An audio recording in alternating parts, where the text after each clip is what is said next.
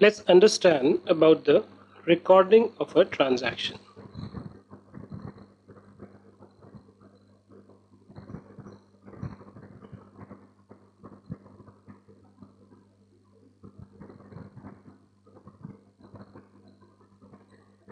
Now, basically, you know that the fundamental rule of accounting is that there are debits and credits.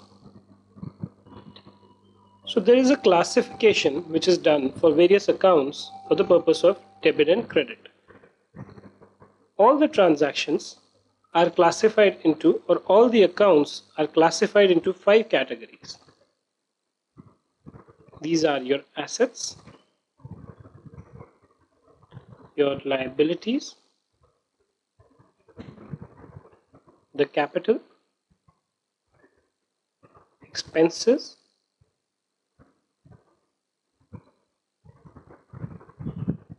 revenue, income, gains, whatever you might want to call it.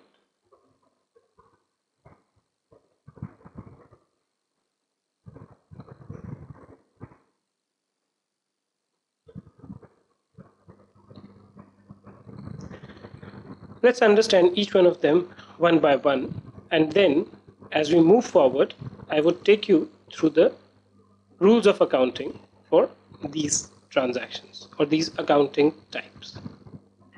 What do you mean by an asset? Now, many a time when you incur expenditures, what happens is that the expenditure could be something which you incur once in a while. There is no future benefit which comes from it. Let me take you through two different things. Suppose you buy a computer, okay, and suppose you buy stationery for printing on computer.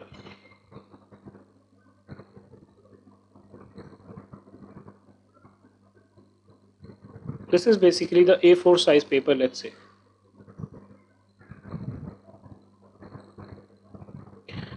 Now, when you buy a computer, what happens is that this computer plus, let's say, printer is going to remain with you for a long period of time, a period which is more than a couple of days. It's not a single use item. So you continue to derive benefits out of this printer for a long period of time. Similarly, let's say building, furniture. So all this remains with you for a long duration of time. And they are termed as assets for accounting purposes. Now in this very computer, you also use stationery or the A4 size paper, as I have pointed out.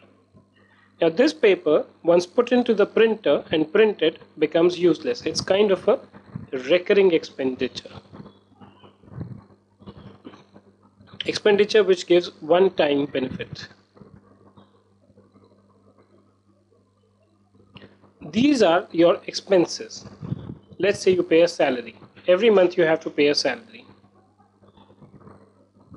From your perspective, if you say, let's say your school fees, you have to pay it every month. But if you buy a car for going to the school, that's an asset. You buy it once and keep using it for long duration of time. So asset is something which is owned by the company and is used for a long duration of time. Liabilities. Now liabilities is anything which you have to pay to someone. Now this payment could be for purchase of an asset here or purchase of a item which is an expense. So anything payable to an outsider is called a liability. Capital, money put by owners.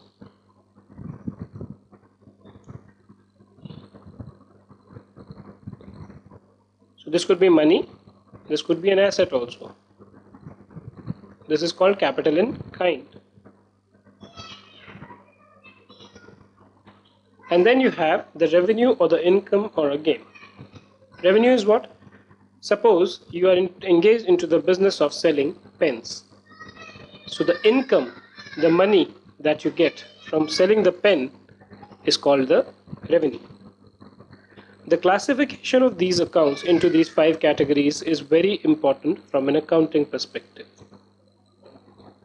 And the more you know it, the better it is for you, because this is going to lay the foundation of anything and everything that you do as an accountant, or maybe as a chartered accountant, or maybe as a commerce professional.